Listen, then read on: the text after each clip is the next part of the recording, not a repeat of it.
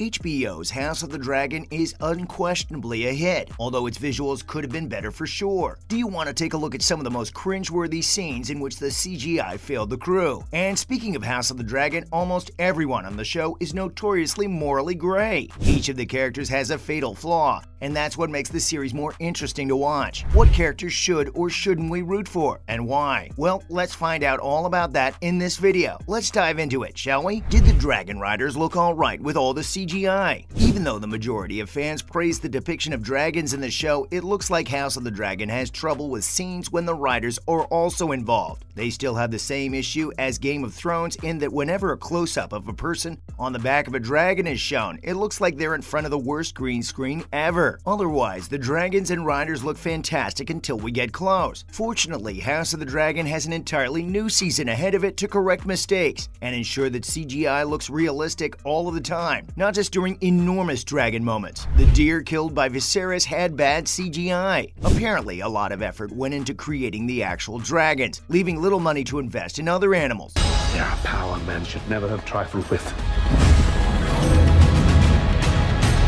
The deer Viserys killed during the hunt looked like it was from a video game. People complain about how phony things appear, while that deer couldn't really let fans pay attention in that scene because it was so bad. Who is most obviously a morally gray character on the show? Perhaps the most obvious example is the portrayal of the current king, Viserys the First Targaryen, played by Paddy Considine. Viserys appears to be another problematic leader when he first appears, no better than his Game of Thrones descendant of the same name. In the first episode, consumed by his desire for a son to serve as a direct male heir, he instructs his medical staff to put his wife through a treatment meant to save the child during her complicated labor, even though it could very well kill her, which it does, without saving the baby. However, the other episodes have earned the character's sympathy and pity, if not affection. He demonstrated moral fortitude by refusing to marry the 12-year-old Laena Velaryon, even though it would have been the most politically strategic move he could make at the time, and he has refused to break his promise to his daughter Rhaenyra that she will be his heir, despite political pressure from multiple fronts. But just when you think you're starting to like him, there's a flashback to that heinous first sin. This is how it is with all of the major characters on the show, who all have some fatal flaw or another that prevents them from being fully loyal or capable of leadership. How does King Viserys' character develop? King Viserys began as one of the least popular characters in House of the Dragon, but grew in popularity as the series progressed. But is that fair? House Targaryen is not exactly an example of a decent family with good values, but some of their actions are still a source of contention among fans a month after the first season ended. Take, for example, King Viserys Targaryen. For some reason, fans were willing to forgive him for essentially approving his wife's murder and marrying his daughter's adolescent best friend. Probably it was because of how Viserys himself understood that he was not a great king, and doubted whether he was a good father and a good husband as well. What are the reasons behind people not supporting Viserys? It turns out that a sizable portion of the House of the Dragon fandom is unwilling to defend Viserys. On the contrary, people seem to be increasingly not okay with Viserys, arguing that he forced Alicent to bear his children only to ignore them later in favor of his Westeros Lego set. Some fans have even said that Viserys is an old pervert who sacrificed the stability of the kingdom to have sex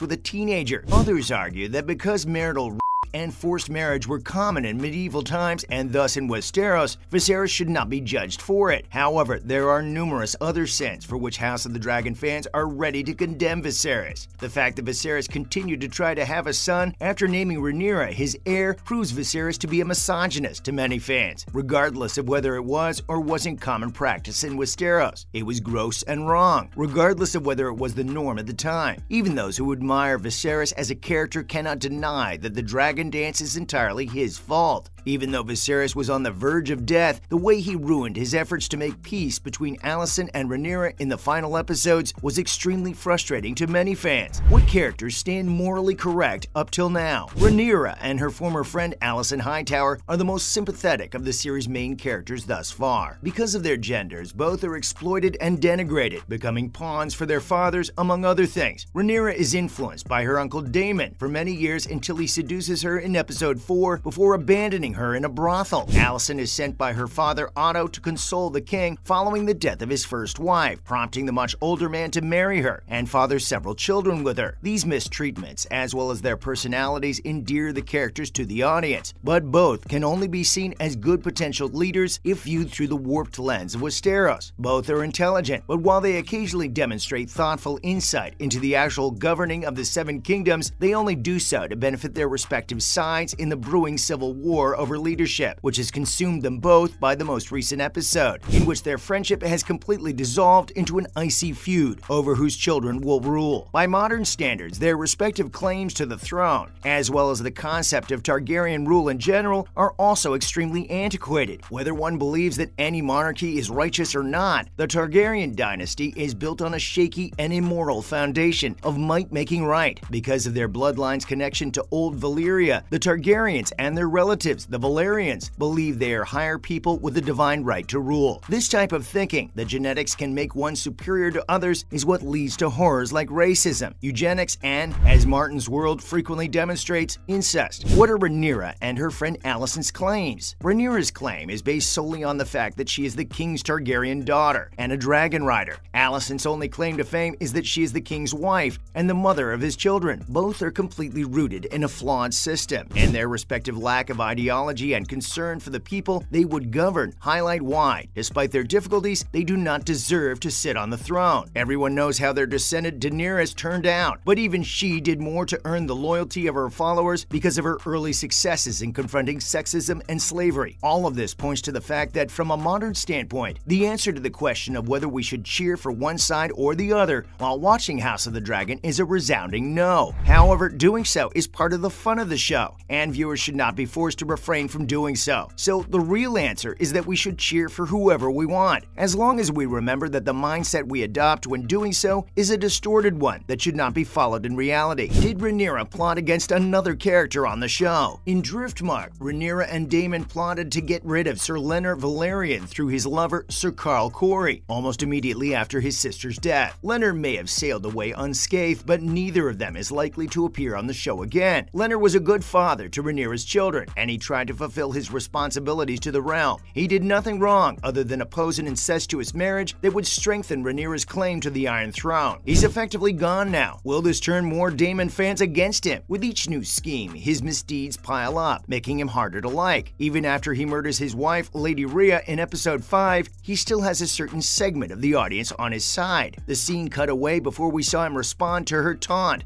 to finish the job when he confronted the bronze bitch in the Vale. Would it have mattered if he'd done it on camera? Later in the episode, Sir Criston Cole bludgeons Sir Joffrey Lonmouth to death, mirroring that incident. Yikes! What do you guys think that the worst CGI moments were? And do you agree that the king is an evil character? Let us know in the comments below. And don't forget to like, share, and subscribe to our channel for more videos like this. See you in the next one!